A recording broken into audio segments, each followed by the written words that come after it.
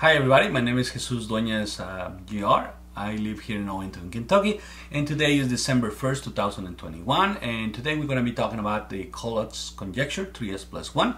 Today I'm going to show you how to prove the Collatz conjecture step by step from the beginning to the end. I'm going to keep it real simple so anybody can understand it, and I apologize for my heavy accent from Mexico, so I'll try to make it as easy for you to understand as possible. So the Collatz conjecture says that if you choose a positive number, a whole number, an integer, and it's odd, you multiply by 3 and you add 1. If it's even, you divide it by 2. And all the numbers will come back to 1. I'm going to add a link in the description so you can see what the Collatz conjecture is all about, and the other videos make a real good case of 3s plus 1 and show you everything you need to know, and then you come back here to show you the proof. You want to know the proof is true, is false, and the most important, you want to see the step by step to get there, so you understand that any person will understand why the conjecture is true and why it will never ever be false. I'll show you that in a minute. Okay, so let's do an example. We got 3 and it's odd. We multiply 3 by 3 is 9, plus 1 is 10, 10 is even, divided by 2 is 5, 5 is odd, we multiply by 3, 15 plus 1, 16, 16 divided by 2 is 8, 8 divided by 2 is 4, 4 divided by 2 is 2, 2 divided by 2 is 1. 1 is an odd number, multiplied by 3 is 4, 3 by 3, 3 by 1 is 3, plus 1 is 4, and we have this loop of 4 to 1. Okay. And that's what the conjecture do. It always gets to this loop. And to understand the Collatz conjecture, I'm gonna break this video in 3 parts. The first one is I'm gonna show you where the conjecture come from, where the 3s plus 1 come from, and the second part is to show you the laws that governs 3s plus 1, and laws and regulations that governs this world of 3s plus 1. And at the end, I'm gonna show you, once we understand where the 3s plus 1 come from, and then we understand the laws, then I'm going to show you the proof, and you will see why the proof is so easy once you understand this. So let's do that. So to do that, I'm going to ask myself a question: what I need to do to bring all the numbers, whole numbers, integers, to 1 as fast as possible. When I said as fast as possible, what I mean is in less steps. That's all. I want the numbers to go to 1 in the less steps possible. To do that, I'm gonna start with 1. 1 I multiplied by 1 is 1, good, that's the first number. And 1 multiplied by 1, I do something else. I got the 1 and I make it 2 over 2. 2 over 2 is still 1, so 1 multiplied by 2, it gives us a number 2, divided by 2, it comes back to the source, which is 1. Great, so let's do the same thing with 2. 2 by 1 is 2, so 2 I multiply by 2, it gives us 4, divided by 2, it comes back to the source, and then we have 1, 2, and 4. I do the same thing with 4. 2 by 4 is give us 8, divided by 2, come back to the source, and then it gives us this sequence, and this sequence is the binary system. This 1, 2, 4, 8, 16, 32, 64, 128, 256 until infinity. And this is very important. It begins with an odd number, which is 1, and continues to infinity. And then the next number that I need to talk about is number 3. And 3, we do exactly the same thing we did with number 1. We multiply by 1. 3 by 1 is 3. And then we got that 1 and make it 2 over 2. It's still 1. 3 by 2 give us number 6, and 6 divided by 2 comes back to the source. We got 6 multiplied by 2. It gives us 12 divided by 2. It comes back to the source. And then we got this sequence of 3, 3, 6, 12, 24, 48, and go back to the infinity. Good.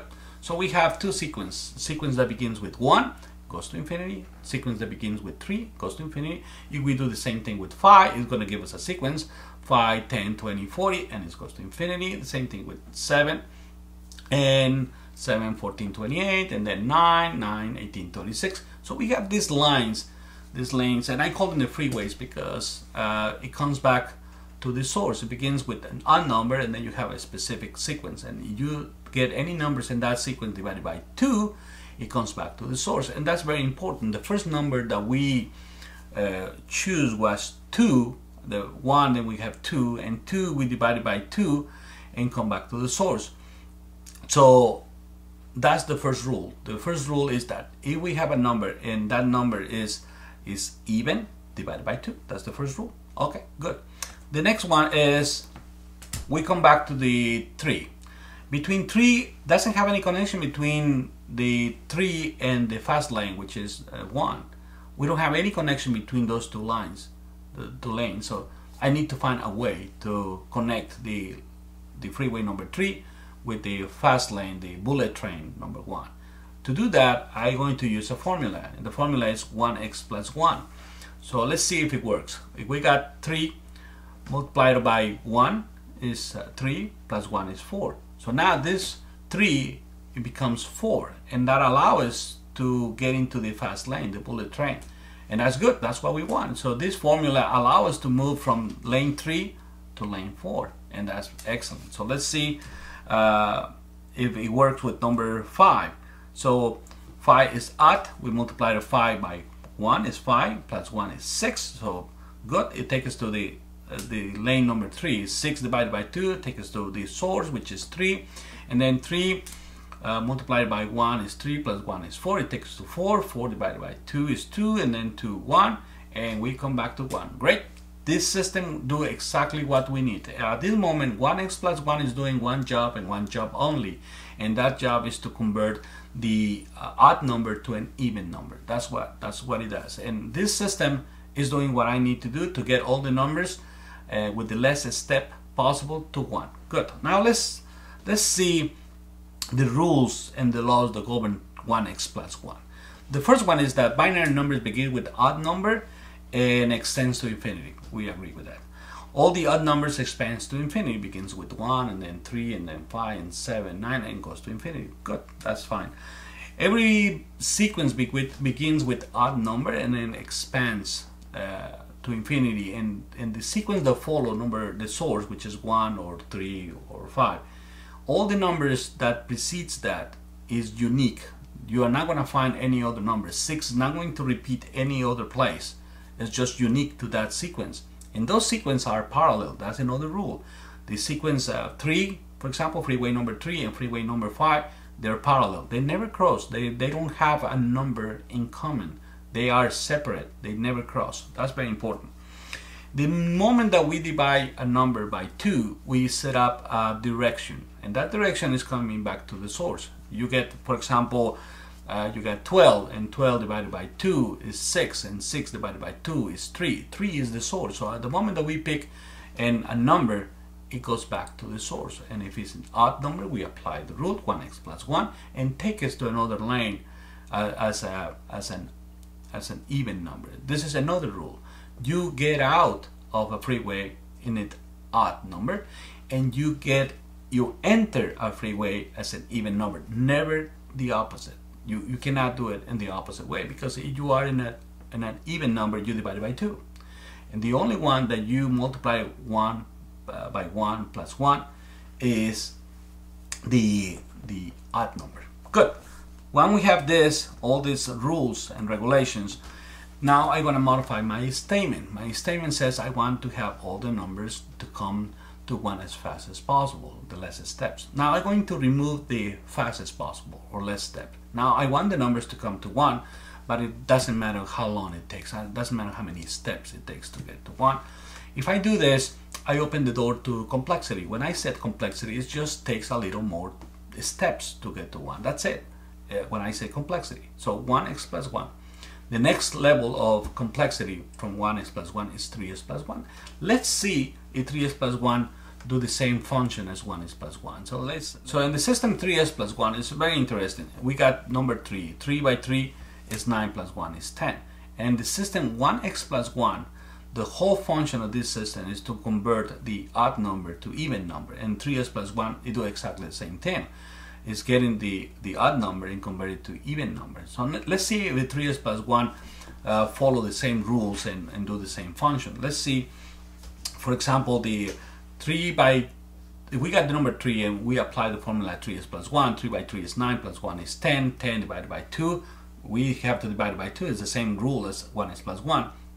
And the 10 divided by 2 is 5, and then 5 we multiply by 3 is 15 plus 1, 16, 16 divided by 2, 8, 8 divided by 2 is 4, 4 divided by 2 is 2, 2 divided by 2 is 1, and it comes back to this loop of 4 to 1 that we discussed at the beginning. Great.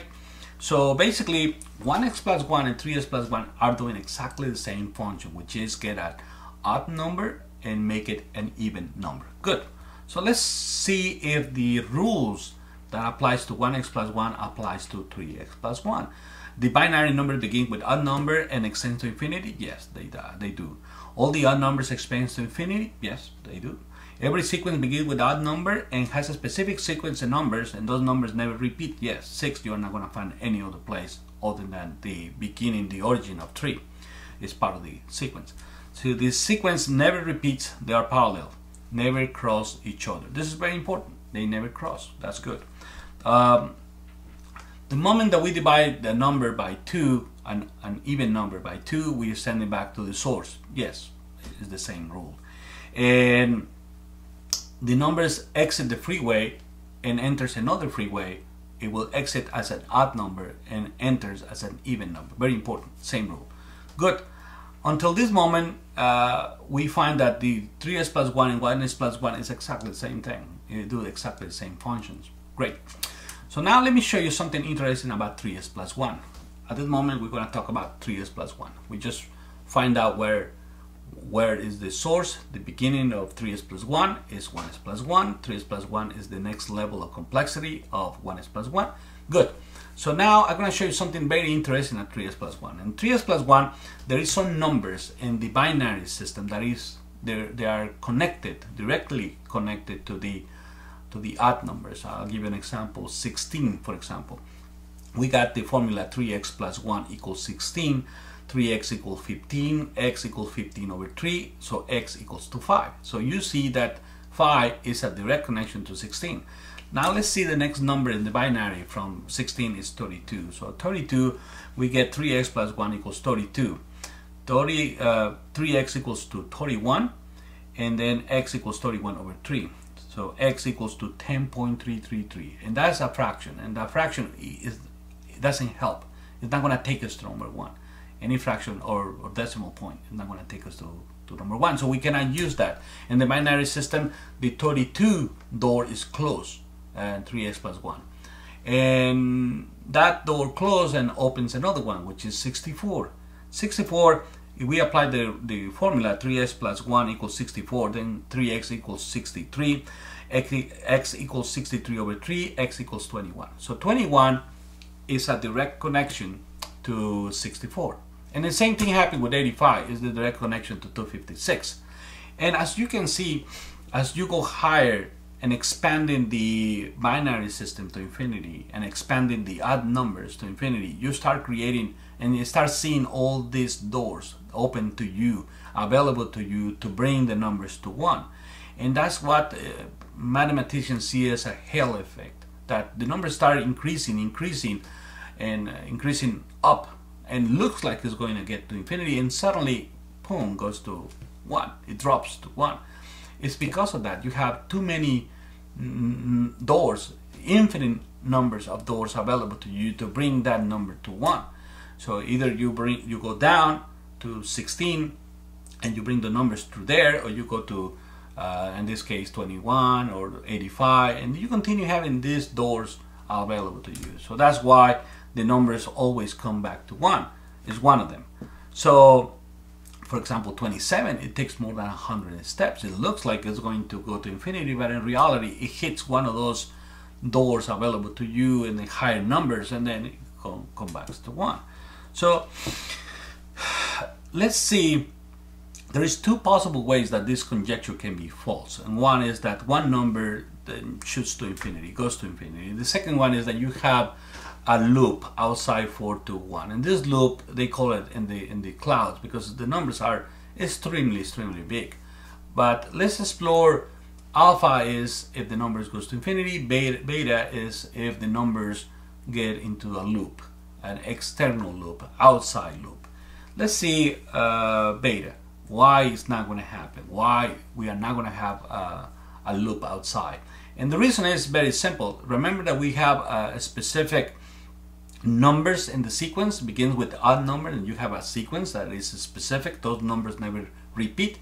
To find a loop, to create a loop, you need a beginning, and that beginning has to be connected again. So you have to have two numbers and two different sequences. Let's say number 6 is going to have to be repeated someplace else, and that way that it creates a loop. Then you have a point that is in common, or the lines that they're parallel, somehow they cross, and then they share the same number. If that's the case, then you have a loop outside the 4 to 1. But it's not going to happen because the laws that govern 3s plus 1 is not going to allow you to have another number. The numbers are unique in the sequence, and the sequence begins with the odd number, and then you got a sequence that goes to infinity, and those numbers never repeats. Therefore, you cannot have any number that cross, and therefore you can't have any loops. And that's one way to reject the idea to have a loop, is because the numbers don't ever repeat, and the lines that begins with the odd number are parallel. They never cross. So by doing this, we just eliminate the possibility to have a loop. The second one is the number that goes to infinity. As I showed you before, even if the numbers start increasing in 3s plus 1, increasing by 3 every time you get a number, you multiply it by 3 and add 1, then make it look, make it sound, you think that in one point in time it's going to continue going to infinity because it starts increasing 1,000, 10,000, 100,000. But in reality, there's so many doors available to you to bring the number to 1 that is impossible. Now let's explore this a little more deeper. Let's say that I'm going to change the sentence. The same way I asked myself the question in the beginning, what I need to do to bring the numbers to 1, I'm going to make the same question in 3s plus 1. What I need to do to get the numbers to infinity in 3s plus 1. And there's two possibilities. One, that the even numbers, remember that we divide the even numbers by 2 and then we send them to the source. To send it away from the source, instead of divided by 2, I need to multiply it by 2. So if I get an even number and multiply it by 2, I send it that number opposite direction to infinity. But if I do this, I destroy 3s plus 1. It's not 3s plus 1 anymore. That's one way. The other way is that we got the odd number and we make a formula that creates that odd number and make it another odd number. For example, we got 2x plus 1. If we got 3 and multiplied by 2 is 6 plus 1 is 7. So that 3 becomes 7. And that 7, we apply the same formula again. 2 by 7, 14 plus 1, 15. So we start seeing that number going to infinity. Even if we got number 1, for example, we begin with 1. 1 multiplied by 2 is 2 plus 1 is 3. So you see 1 becomes 3 and then it will continue going to infinity in the odd numbers. But if we do this, we destroy the world of 3s plus 1. It's not longer 3s plus 1. As you can see, this eliminates the possibility for a number to go to infinity. And the reason, basically the main reason is because when we ask the question, what can I do to get the numbers to 1? At that moment, that precise moment, we set up the rules of this world. These rules that bring all the numbers to 1. It can be the opposite way. If we modify the formula, we destroy 3s plus 1. The 3s plus 1 is designed by the way we design it. We decide when we ask the question to go to 1, and there's no other possible way. Now, if you ask, many mathematicians start using the computer to trying to find a number that goes to infinity, or I think it's wasting the time. They're wasting the time because you don't have the computer to check all the numbers, and the numbers, as you can see, you start checking the numbers, all the numbers will come back to 1. Therefore, you check 1 and it goes to 1, and then 2, and then 3, and you continue this sequence of numbers and you will go into infinity. There's no time, you don't have enough time to check all the numbers. It's going to be running for millions and millions of years. It can be fine. If you want to find, I propose, instead of looking for this, just check a number that repeats in any of the sequence. It's another way, but you will never gonna find a number that repeats in the sequence because it begins in odd number and expands to infinity. So basically this is it. This ends my presentation. Hopefully you understand why the Collatz conjecture is true and always will be true, and it's impossible to be false. And I really hope that somebody tell me, Jesus, you're wrong, and this is the mistake, and that's why nobody figured it out, nobody find the proof for 80 something years. And I hope that that somebody tell me, Jesus, you're wrong. It's not the first time, it's not going to be the last time. So I hope that you enjoyed the video. If you have any questions, please put in the comments. I read all the comments, and hopefully you can tell me where is my mistake, when I'm making my mistake in this way of thought and my procedure. Well, thank you so much. Thank you for being with me. It's a pleasure talking to you. Hope to see you next time. Have a wonderful day. Bye.